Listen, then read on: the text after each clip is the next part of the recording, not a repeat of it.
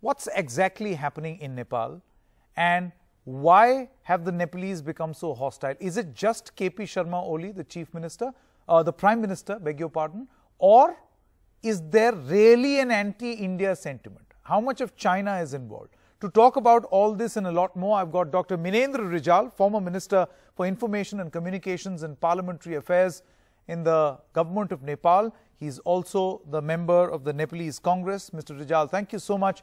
My first question to you, what do you have to say about the recent comments that have been made by a certain gentleman?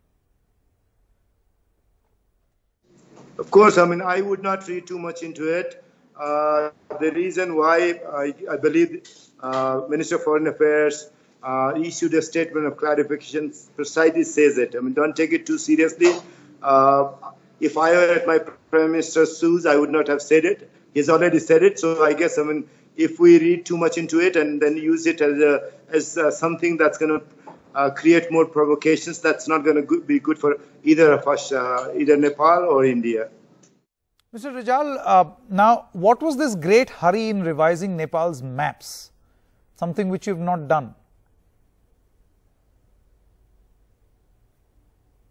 No, we are not in a hurry. We have been raising this issue for the last 23 years. First time we raised this issue was back in 1997. And since then, it has been raised in all bilateral meetings.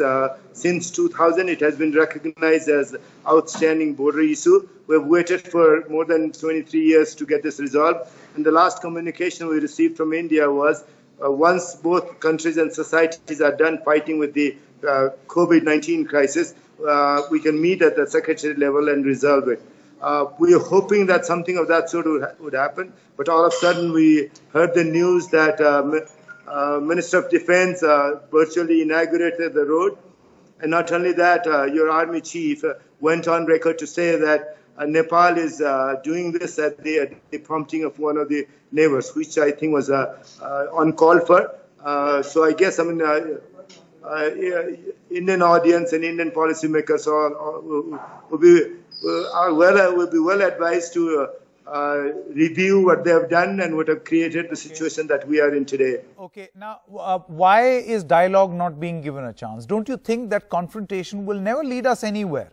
Dialogue will always be the way forward. Do you think that this present dispensation in Nepal is anti-dialogue as far as India is concerned?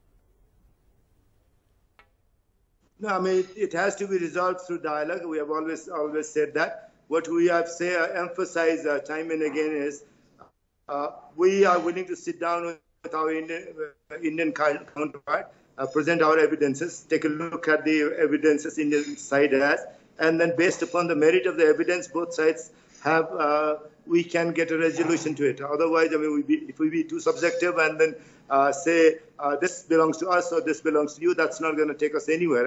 At the end of the day, evidences do count, and let's look at the evidences and then get a resolution.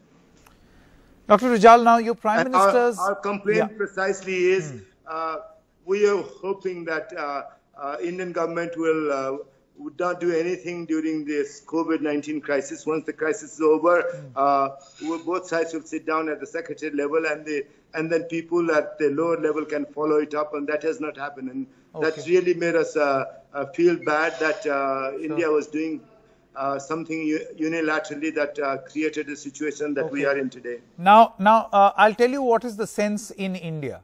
Your Prime Minister's utterances make it appear as if he's close to China. His repeated meetings with the Chinese envoy also seem to give the same impression. What's your impression?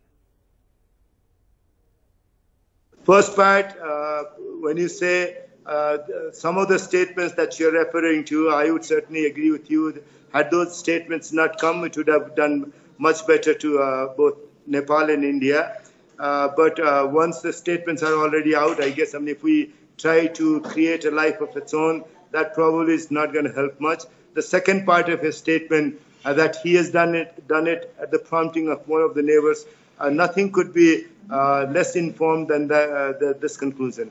So, Nepal would not do at the prompting of any neighbors. We have had a very friendly relationship with both of our neighbors from time immemorial. We are not going to ruin it. We understand the importance and special characteristics and the profoundness of our relationship with India.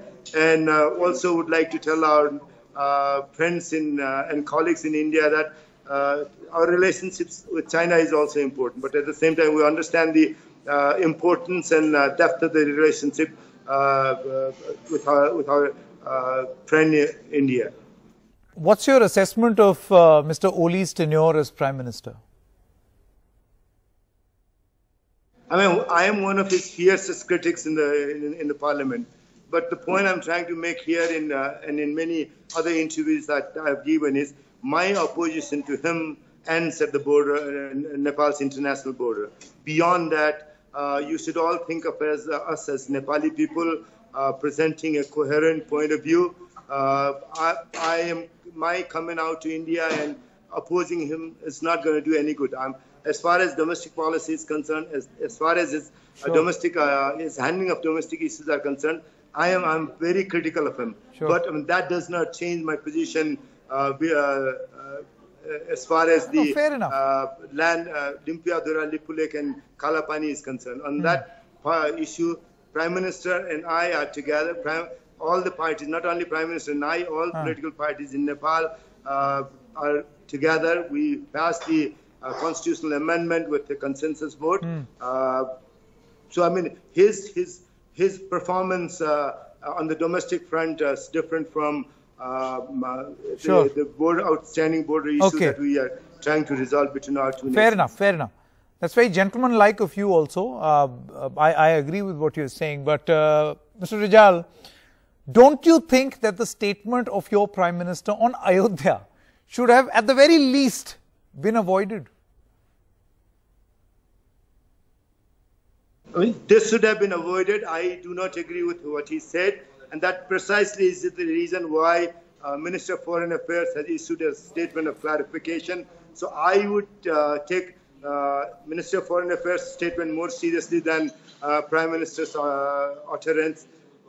Had it been me, I would not have said what he said. But once the bullet's already fired, I mean, if we try to make a big issue out of it, we are not going to do good to either of our nations, Nepal and India. Let's just forget what was said. That should not have been said. That should not have been said. It has already been said. It has already been fired. It was unfortunate. Let's try to forget that, and then let's just feel that it was never said, or let's just understand and recognize that this should not have been said, and let's assume that it was not said. All right, Dr. Rijal, thank you so much. That's very, I hope life worked like that certain utterances are made, but you tend to just forget that they were ever made. But I can understand the sentiment with which you are making this comment. Thank you very much, Dr. Minendra Rijal, for joining us.